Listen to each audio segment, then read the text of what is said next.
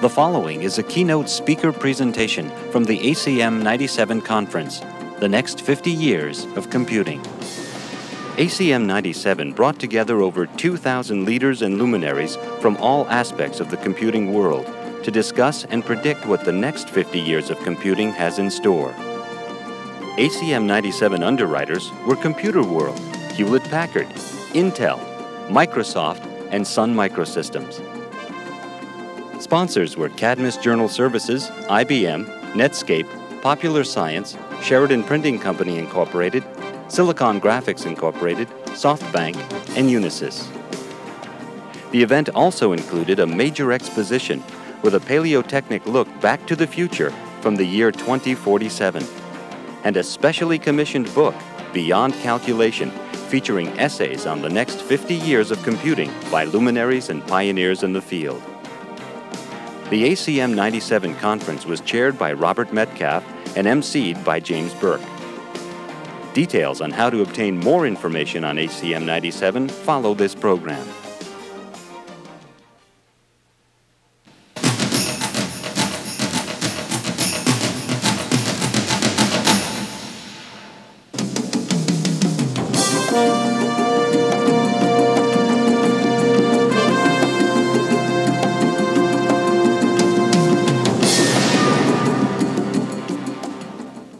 Ladies and gentlemen, James Burke.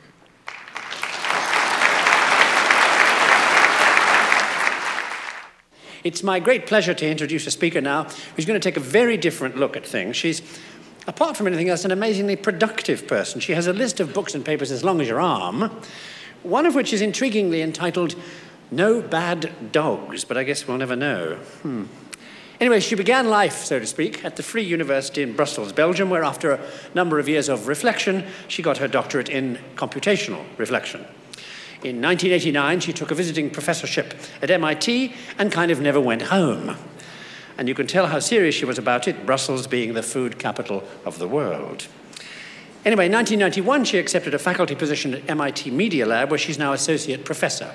She's also Sony Corporation Career Development Professor of Media, Arts and Sciences. So far, she's worked on intelligent office systems, problem-solving strategies, object-oriented knowledge representational languages, and computational reflection, as I mentioned before. And her most recent work is on a theory of action selection and learning in an autonomous agent using a distributed model. In 1995, she founded Firefly Network, Inc. in Boston, one of the first companies to commercialize software agent technology and to bring collaborative filtering technologies to community building on the web. You'll know, I'm sure, that the name of her game is Electronic Agents, what you might call the significant other of the 21st century, about which and other exciting and unusual and sometimes disturbing things she is here to speak about today.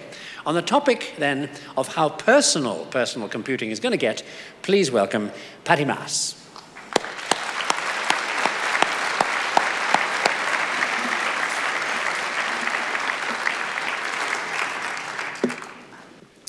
Okay. I don't know why we have such a fascination with anniversaries. Personally, I get less and less excited every year about celebrating my own. And especially, we seem to have sort of this fascination with zeros, anniversaries with lots of zeros in it, like 10, 20, 50, etc. I mean, it seems like it would make more sense for the ACM organization to celebrate the 32nd or the 64th anniversary rather than the 50th. At least computers would have had some chance of understanding what we're talking about. But more seriously, I think that this is really a wonderful opportunity to sort of reflect on how far we've come and where we're going and whether we're really on the right track. And personally, my background is actually in artificial intelligence. And so I see this as an opportunity to reflect about sort of what AI has done in the last 50 years, because AI is really as old as computer science. And the first computer scientists like Turing were really the first AI researchers. So I see this as an opportunity to reflect on where AI is going and whether we're on the right track with AI. As you know, the goal of AI is to build intelligent machines. And there's actually a dual justification for this research. On the one hand, we hope to clarify or to get some insights into human intelligence by synthesizing computational forms of intelligence. And on the other hand, we hope, of course, that there will be a lot of practical applications of these intelligent machines.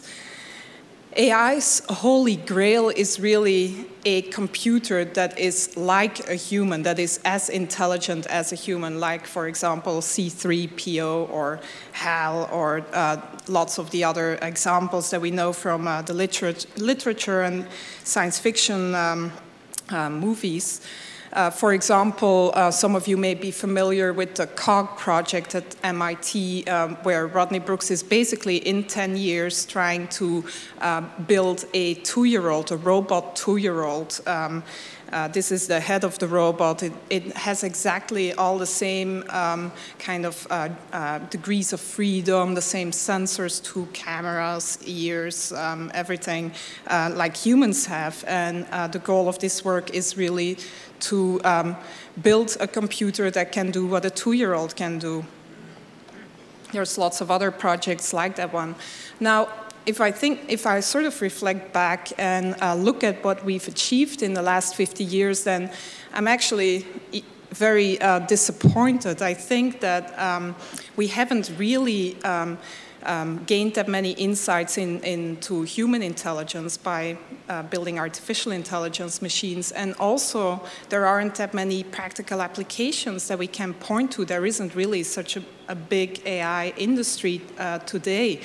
So I wonder whether maybe we've sort of taken the wrong path somewhere. And I think maybe it may be as simple as reversing the acronym and working on what I call IA as opposed to AI. And by IA, I mean, IA basically stands for intelligence augmentation. And what I would like to argue here today that maybe one of the futures that we should try to work towards is one where we don't try to build these standalone intelligent machines, because as most of you know, there's far more easy and more pleasant ways of reproducing human intelligence. And but I think that maybe instead what we should be focusing on is actually building combined forms of human and machine that are super intelligent, and where the human and the machine really complement each other. So what I'm talking about really is prosthetics. And as people, we have a history of inventing prosthetic devices. For example, glasses, hearing aids, voice synthesizers, cars. I mean, all of you Californians would be completely invalid without your cars. Bicycles, I mean, all of these things have become part of ourselves, and we really can't live without them. So I'm arguing that what we should be working on is basically prosthetics for the mind. And you could say, well, why do we need prosthetics for the mind? And personally, I believe that there's a whole set of problems or bugs in our minds.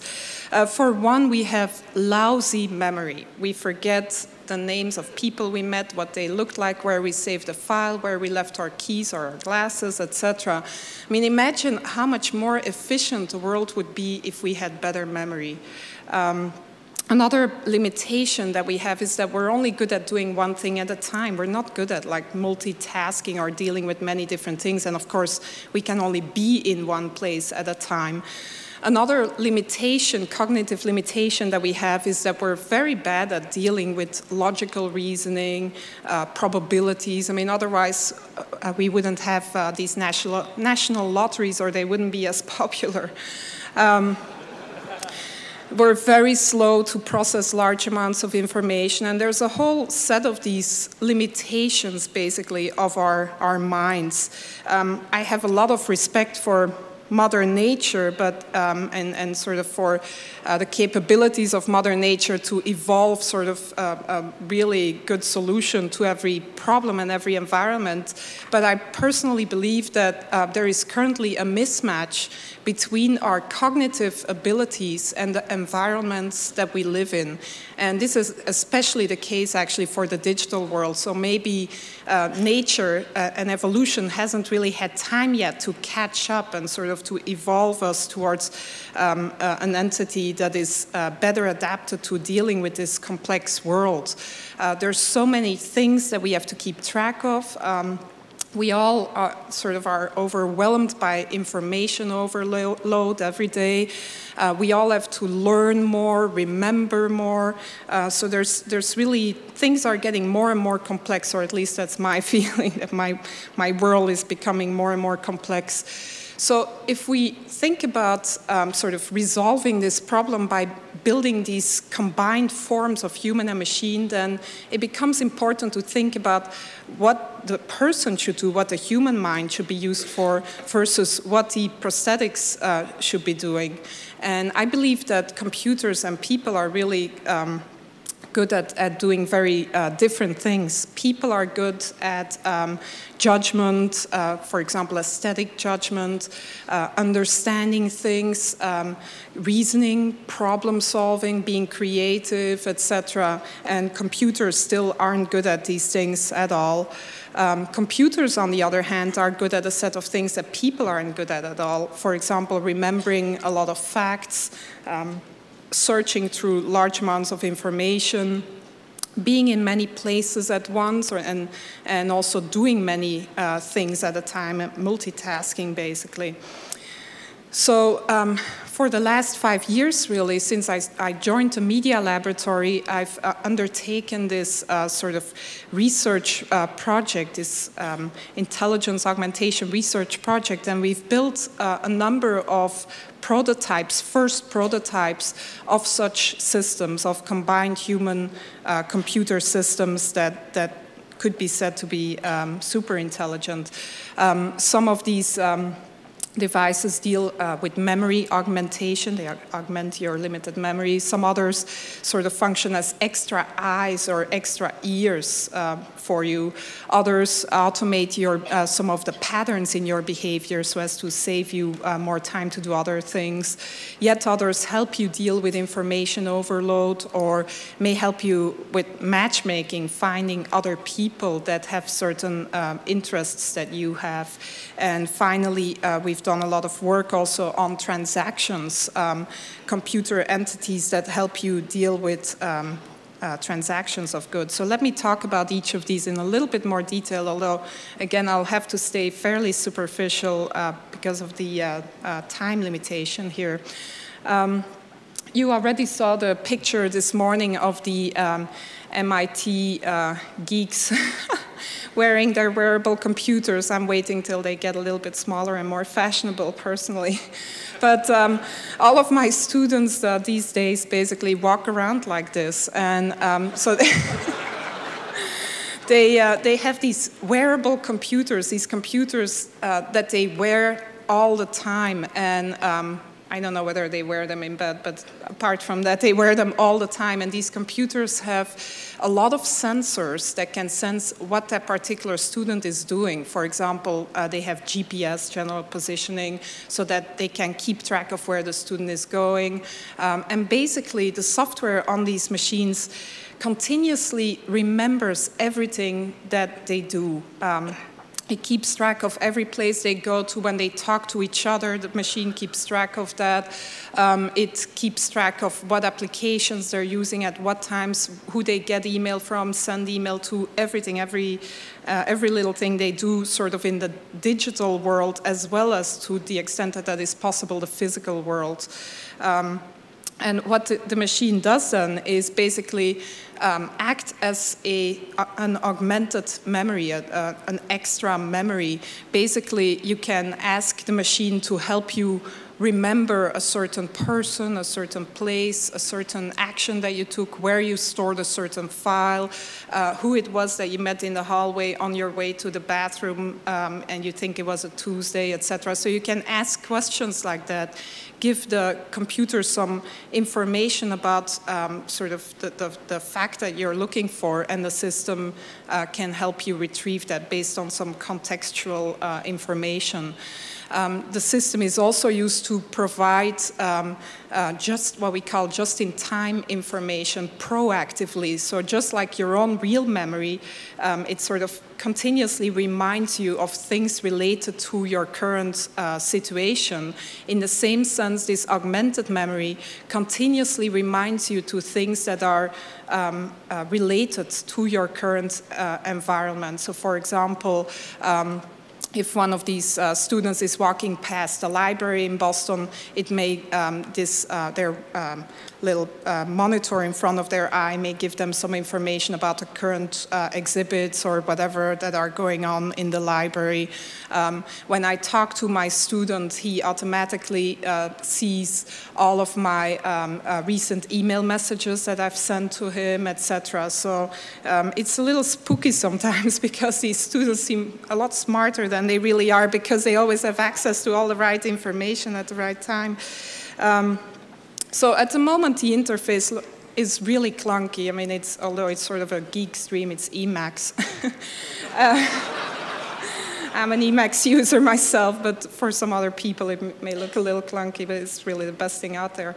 But anyway, so what they see is, I mean, they do everything in Emacs and they have this window at the bottom of their little screen in front of their eye, which continuously gives them reminders or reminds them of stuff that is related to their current situation. And the current situation involves their physical situation as well as what they happen to be doing with the computer. So, for example, email that a person that they're meeting in the hallway has sent to them recently, etc. Another sort of area that we've explored is sort of using computers to basically give you extra eyes and extra ears to monitor the things that you really care about.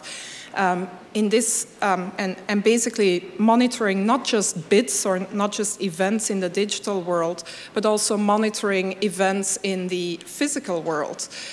So we've been building, it's really simple to build these things, but we've been building little software entities that you can create and like leave behind somewhere at a certain database, and they'll remind you, or they'll tell you when, for example, your stocks have suddenly like fallen a lot, or the stocks that you own, or when a certain website that you care about changes, they'll sort of tell you about that. So it's as if you would have sort of an eye or an ear placed in that on that particular database, and it's there continuously watching things that interest you and telling you about changes that occur.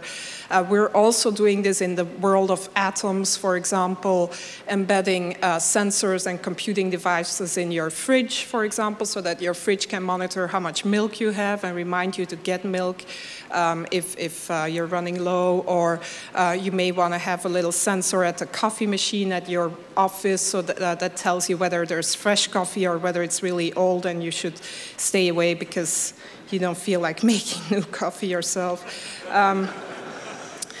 So another area that we've explored is the automating of patterns in your behavior. This is a very early kind of system that we built. Basically, on the right, you see a little face that represents the agent, an eager assistant that continuously watches you dealing with this software application. In this case, it's a meeting scheduling program, group work program, not unlike, say, Meeting Maker.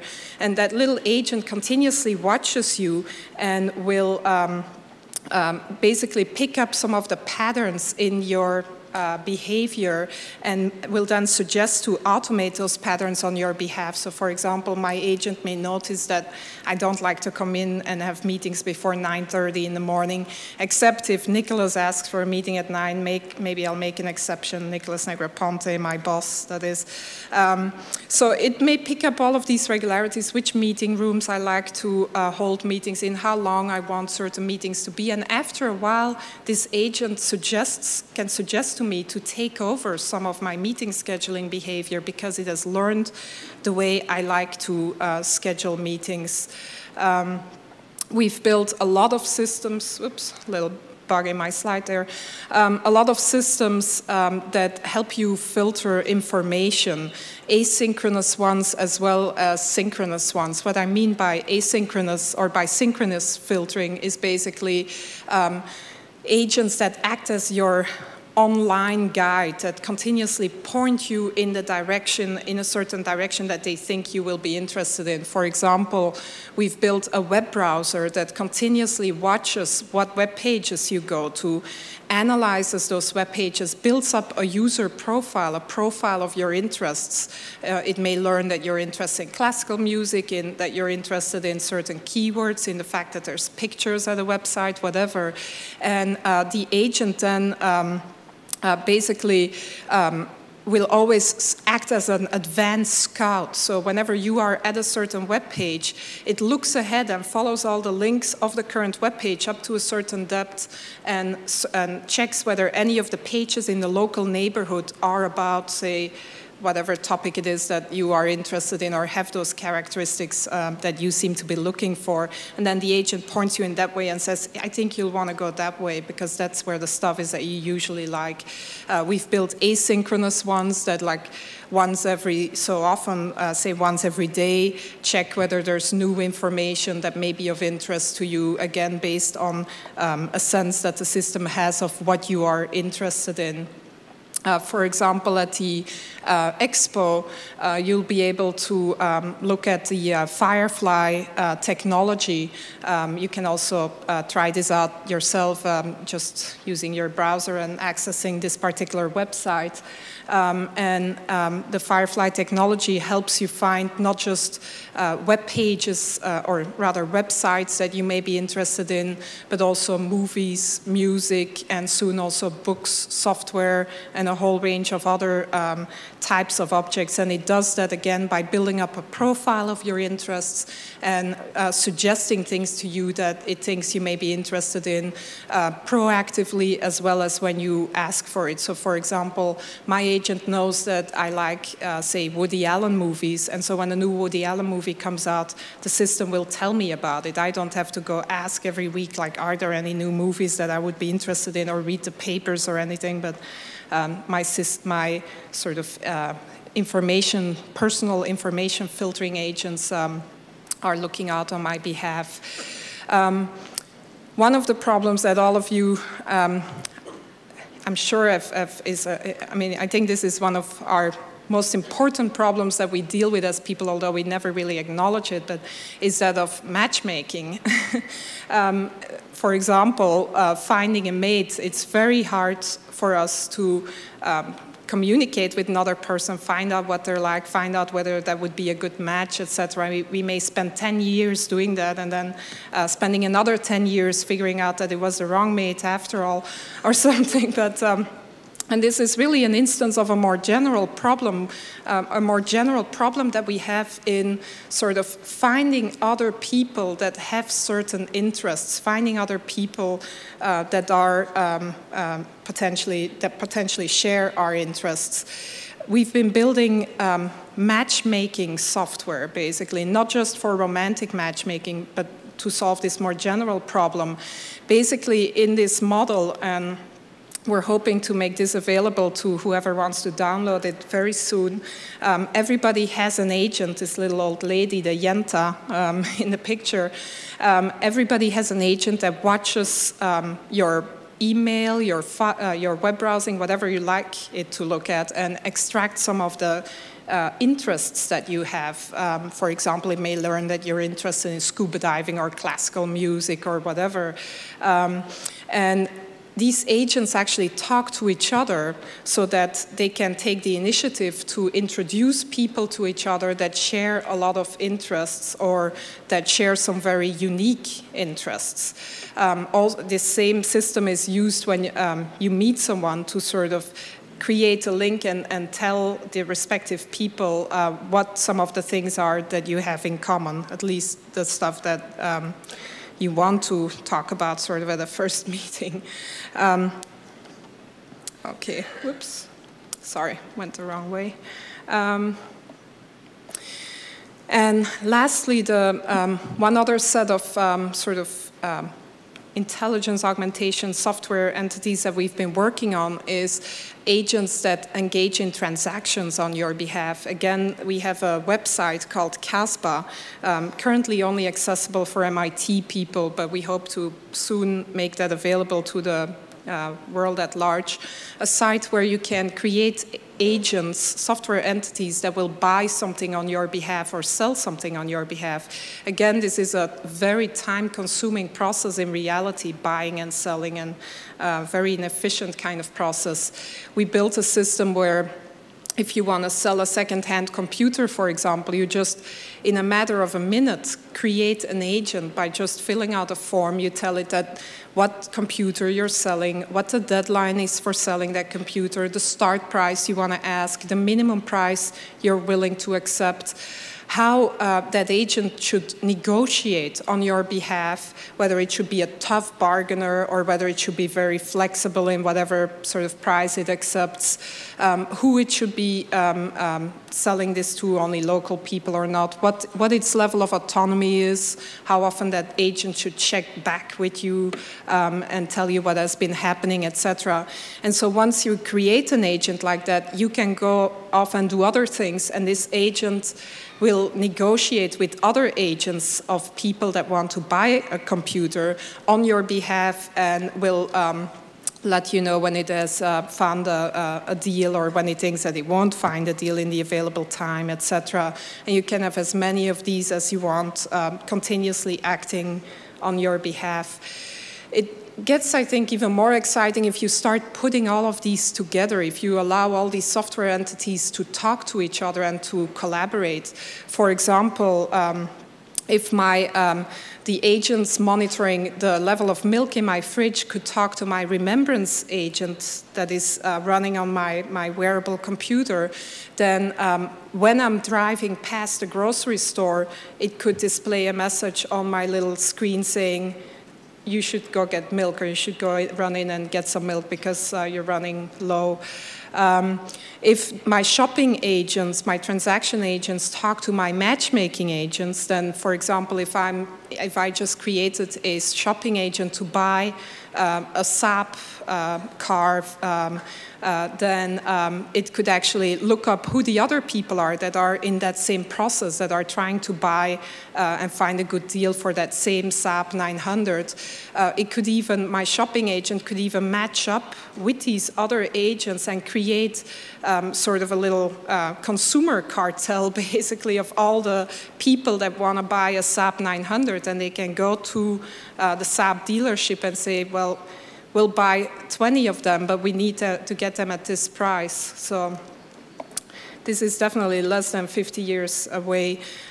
If my eager assistant talks to my filtering agent, and if my say this eager meeting scheduling agent that schedules meetings on my behalf knows that I have a meeting with, say, IBM people, it could tell my filtering agents that I want to see some more stories on IBM today because I want to appear as if I'm really interested in following what they're up to, etc.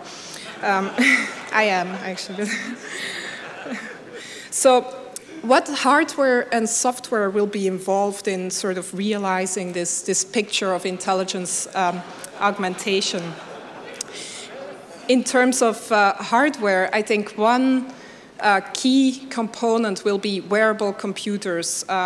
So, as I said, they'll get much less clunky than this. They'll basically become part of your glasses and the clothes that you wear, etc. But so it's important, if you are going to have your intelligence augmented, that it's always there. You don't want to leave half of your brain at home or something. So ideally, it would be implanted, actually, so that you can't leave it at home or forget it anywhere. But until then, we'll have to sort of integrate it in the other stuff that we're wearing on a daily basis. Another key component will be what we call things that think at the Media Lab. And basically what we mean by that is that we want to embed in everyday objects like toys, toaster ovens, doorknobs, etc. We want to embed sensors, cheap processors, and communication devices, because if we're going to build these agents and this software that sort of can help you and that knows what you're up to, etc., and that can help you achieve your goals, then it's important that these systems operate not just in the digital world where things are easy to sense, but also in the physical world, and that they can get a sense of where you are, what you are doing, and so on. So that's another component. In terms of software, I think a key component will be, I mentioned it a lot already, agents, software agents. What we mean by software agents is really, I mean, it's just software. There is no real magic there, but it's really a new way to think about software. It's software that is unlike today's software in that it is very personalized. It knows you, knows about your habits, your preferences, etc. It's very proactive. It doesn't just sit there and wait until you tell it to do something, but it actually tries to do things on your behalf and achieve some of your goals. It's unlike today's software, autonomous, can act autonomously and is very long-lived and is just continuously running, never is shut off, hopefully. And finally, it's very adaptive, sort of, and continuously trying to adapt to your changing interests and so on. Another key component of the solution on the software side will be what we call digital ecologies. And by digital ecologies, we mean massive collections of machines as well as people, actually, that together can solve certain problems or perform certain activities in a radically distributed way. And these kinds of systems are typically very adaptive. None of the components are critical. They're very robust. Any of the machines or people can be removed and the system still is able to perform. And a lot of the laws that sort of apply in nature will apply in these software ecologies and these digital ecologies as well. Things like competition, natural selection, and evolution.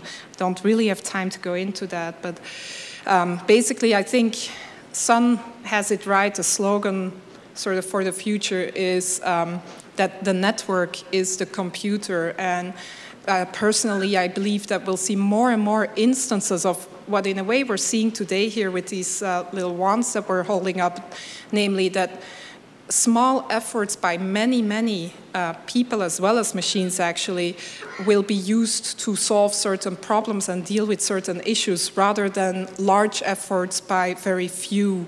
And I believe that this will result in a way of doing things that is more efficient, more adaptive, and more robust. I would like to conclude actually by talking a little bit about some very important design challenges or UI challenges that we should keep in mind as we build these devices. I think that these devices will only be adopted by people if people can really trust this computer. And trust in this case means understanding that the human knows sort of what the computer can and cannot do, and to some extent how it operates, etc. A second point is control. The human always still feels in control. You don't want this sort of embedded computer running your life or something. You should still feel in control. And most importantly, last but not least, is privacy, because once everybody, of course, has these devices that continuously keep track of everything you do, everything you read, everywhere you go, etc., then, of course, it becomes really important that that information that is collected is safeguarded and that you are the only one that decides what happens or doesn't happen with that information. Thank you.